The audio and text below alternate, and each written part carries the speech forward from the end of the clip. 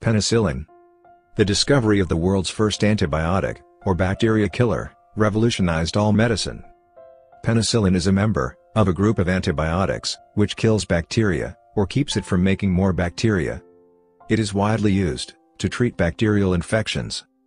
Before the introduction of antibiotics, there were no effective treatment for infections caused by bacteria.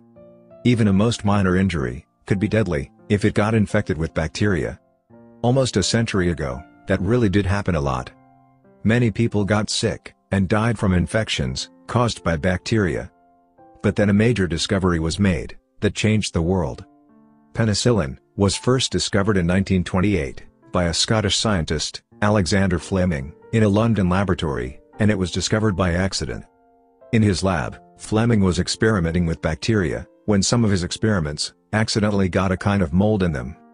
He noticed the bacteria wasn't growing around the mold, and studied it some more. Eventually, he separated out small amounts of mold juice, which we now know as penicillin. Although Fleming first recognized how well it could kill dangerous bacteria, he found it difficult to separate this mold juice in large quantities.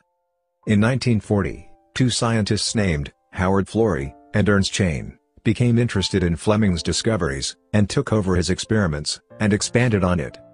Penicillin experiments were eventually moved from England to the United States, and in time, they were able to mass-produce it for use during World War II. This wonder drug saved countless lives, including wounded soldiers, who could die from bacterial infections. The great success of penicillin led to the search for other antibiotics that are widely used today in everything from vaccines to cancer drugs, and has enabled physicians to treat formerly severe and life-threatening illnesses. Sir Alexander Fleming received many awards, including 30 honorary degrees. Fleming received the Nobel Prize for Physiology or Medicine in 1945, along with Howard Florey and Ernst Chain, for their pioneering work on penicillin. Fleming was also named one of the 100 most important people of the 20th century by Time magazine. This accidental discovery changed the course of medicine, and it is now the most widely used antibiotic in the world.